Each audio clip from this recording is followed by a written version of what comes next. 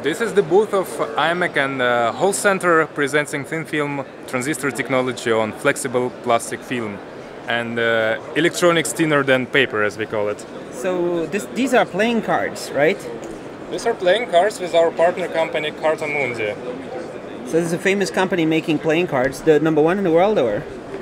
You most likely know them more from their brands than from the company name. They make Monopoly, Uno, Magic the Gathering, and this kind of brands. So it looks like normal cards, but there's printed electronics inside?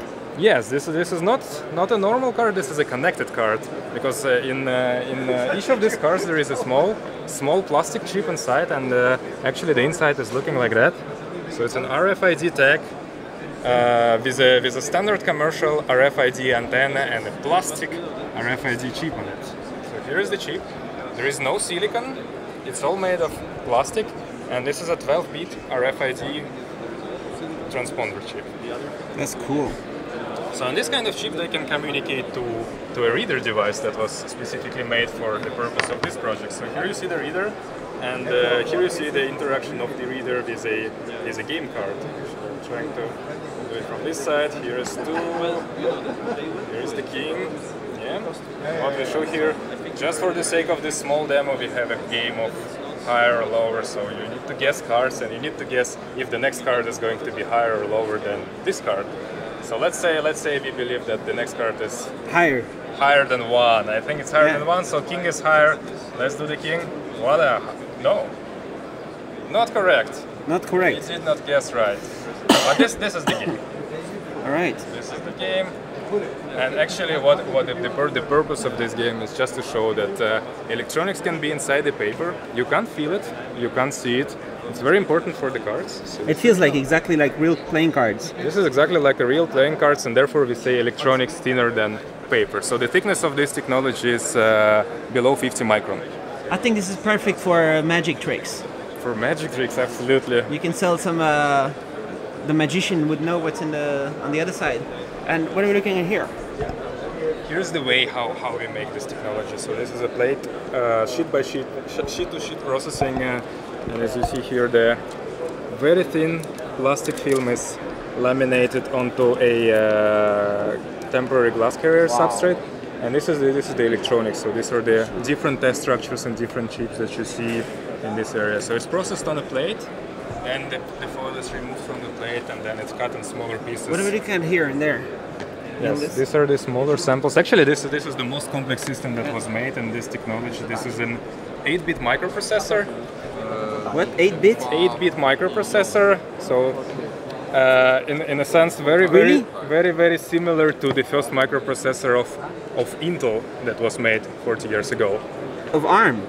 Oh, yes, Intel. Oh, like Intel, like this an is Intel? the very similar spec to the first microprocessor of Intel. 40 years ago? 40 years ago, but now it's made of plastic. So can you explain what kind of shape, what kind of what's going on in there? So if you really look very closely inside, you see these individual small squares, and each square is a thin film transistor. So this is a circuit combining 3,000 to 4,000 of thin film transistors. It's a unipolar technology at low temperature on plastic foil, and actually this it's a full microprocessor operation, so it's a general purpose microprocessor. Of course, it's very slow compared to traditional silicon devices, but there are applications where these simple small circuits can be used. Is it actually being used? I mean, are you able to run apps on the run software on this already, or what? No, or that's a technology demonstration now to demonstrate what the thin film technology is capable of. At the moment, we are looking actually for use case applications with companies to demonstrate this technology's many new applications. So cards is the one of them. The next one will be smart packaging, smart sensors, and these kind of things. This is all on the roadmap. How far in the roadmap? Is it very soon? The first product of RFID, this is something that we are now taking to a... You are actually bringing this maybe to millions of people. The RFID cards? To millions of gamers. How about this? Processor. Printed processor will go next. So and it can find applications in smart packaging and interactive goods and interactive paper and things like that. So we have a roadmap of products. And we want to bring all of them to, first of all, to applications in very concrete cases, but also to manufacturing in volume. But you need a flexible battery and a flexible display also? Can you do that? Yes, or some other guys are doing that we have that. We have an activity on flexible display as well. And maybe I can show you some prototypes there. So this is another application of the same technology. As you see, the form factor and everything is very similar, but this is a flexible AMOLED display on plastic film. AMOLED? AMOLED, yes. So it's the future of flexible and foldable displays. You can imagine a phone that unfolds like that and becomes twice bigger when you need to read something. Can you make it happen now? What do you need? Partners, investments? Or we work with the display industry, so I think realistically we can expect these products on the market very soon. Of course, not from us, we are the R&D organization, but from our customers who are the display industries. So you're an R&D organization. Are you like universities, or what are you? No, imec is actually world's largest independent R&D in microelectronics. So we are with more than 2,000 people and with 600 companies in microelectronics partnering with us. And this is the biggest commitment to R&D in microelectronics in partnership. Where are you based? They're based in Leuven in Belgium. It's very close to Brussels. What are we looking at over there? That one. This is a smaller. I better show you. This is the same as we saw before, but I'm going to show you this one as well. This is an illustration of how the plastic technology is processed on. In reality, in a foundry, so it's laminated onto a rigid glass carrier for all the technology steps, and then when devices are made, we can just delaminate it like that. So peel it off and put it, for example, in paper, in plastic, and smart package and things like that. Nice. And the peeling off, is that something that can be automated and put into something else that's flexible? What is this? This is the same technology on a smaller scale. So we have different variety of scales. This is the smallest scale. This is a lab process. So we can be very fast and very flexible in trying new things. This is a bigger scale. This is more for prototyping. So if you want to make 100 or 1,000 of devices, this is the platform. And eventually, in a real foundry, it goes up to several meters by several meters. And so we hear the IDTech X show. What do you think about this show? And what do you think about all these technologies around here? This is a fantastic show. It's very good to see many end users this year. Very strong support from the end user companies and very strong application cases that are driven by concrete products. So I think this is fantastic new thing in printed electronics.